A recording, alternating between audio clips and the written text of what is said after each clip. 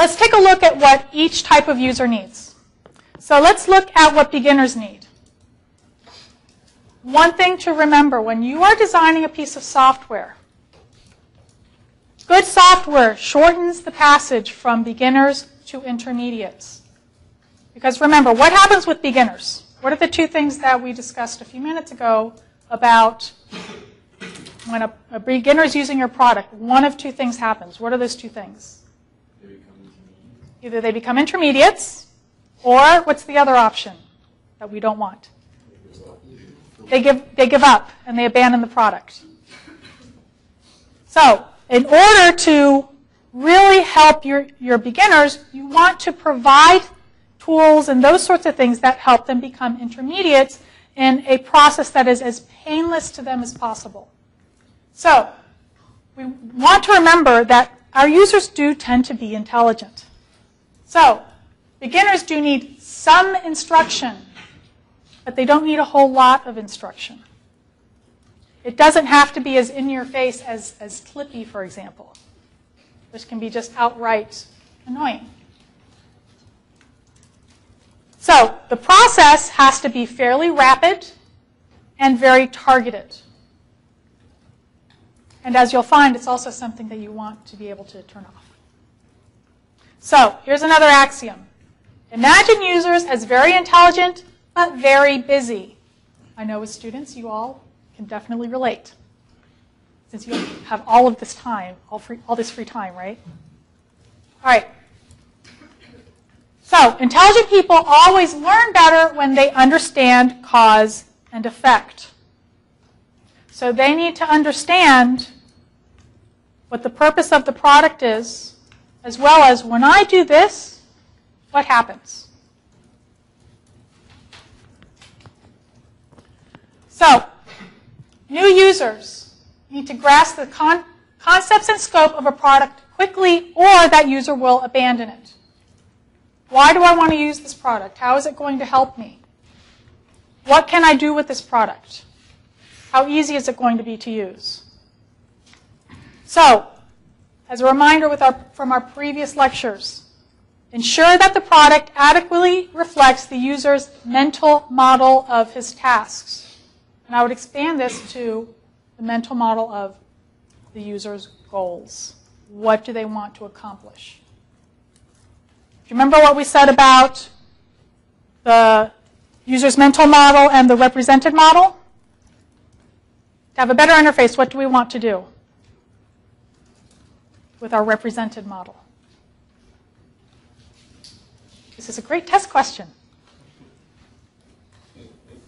Anyone? No? Okay, you guys have to study better.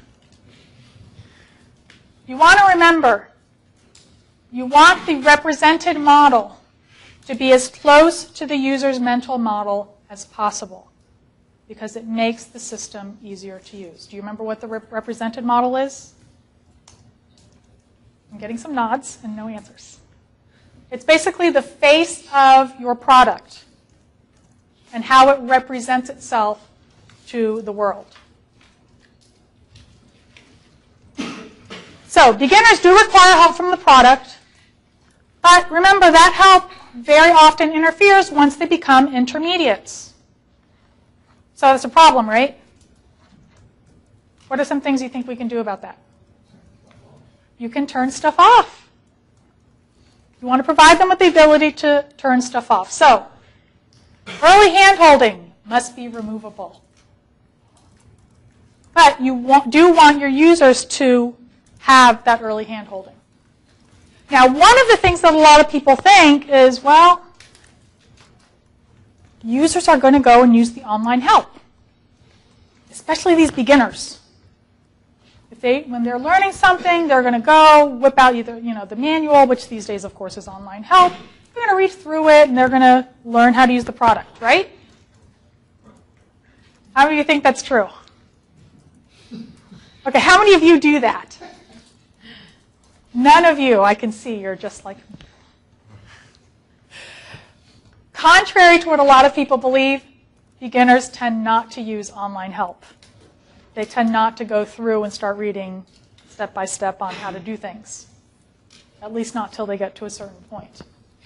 So, standard online help is a poor tool for beginners. So what are some things that do work well for beginners? Well, wizards and dialog boxes that convey the overview, scope, and purpose of the product are better. But do you think this can become irritating and annoying to your perpetual intermediates? Yes. So what do we want to be able to do? Turn it off. So make sure you have a cancel button. Sounds obvious, right? How many times have you seen that that's not available? Because we forget. Another thing that beginners rely on a great deal that actually tends to surprise certain developers is that beginners rely heavily on menus to learn and execute commands. When research has been done with beginners, what they find is that they look at their interface, they take their mouse, they start basically looking at all of the different menus and seeing what can be done in each of those menus. They really do spend a good amount of time exploring those menus and using those menus to be able to grasp as quickly as they can what they can do with this product, and to give them a general idea of where they do find various commands. So, you want your menus to be thorough and relatively verbose. So you want to make sure that as much as possible you use terminology that is going to help give the user information about what they can do. Now, in doing this, of course, you want to remember also consistency.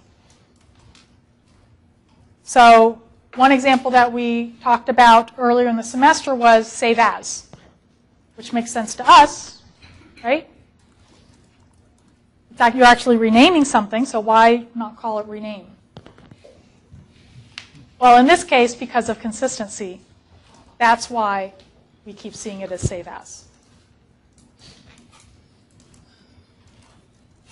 They also rely a great deal on dialog boxes. So dialog boxes should be briefly explanatory. But remember, they need to be brief, they need to be without technical jargon. Because in fact, with beginners, what you find that they do is that when they get a dialog box, they really do read what's in the dialog box. They tend to read it a little bit slower, and they try to make sure that they understand what's being said. Now, do you think that most intermediates tend to do this? What do they usually do? Like, you're lucky if they even read it.